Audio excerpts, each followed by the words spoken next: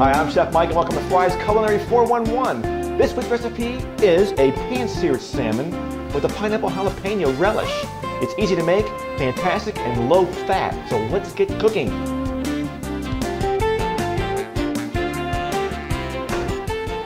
Now the recipe starts by preparing our pineapple-jalapeno relish. You can actually do this the night before, but you want to do it first because you want those flavors to kind of meld together while they're in the refrigerator. And we're going to start with our diced pineapple. Use the fresh, don't use the can. Don't forget your red onions, red bell pepper, our fresh lime juice, diced jalapeno peppers, pinch of salt.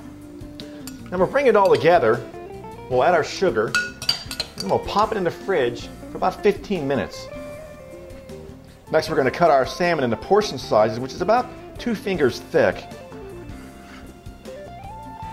Now, don't forget to preheat your skillet over medium-high heat for at least 1 minute. In the meantime, we'll go ahead and season our fillets with our salt, our chili powder, and our fresh cracked pepper. Now let's add our Private Selection olive oil to the pan and we'll swirl the coat well. Then we'll add our salmon fillets skin side up.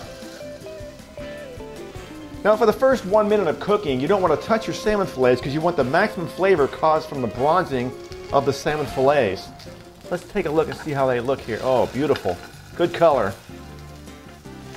We'll blister that skin side for about 2 minutes. It'll pull off in one easy pull.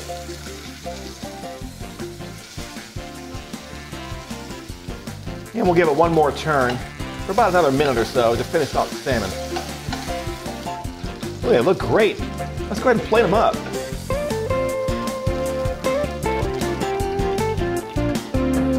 We'll finish it off with our relish.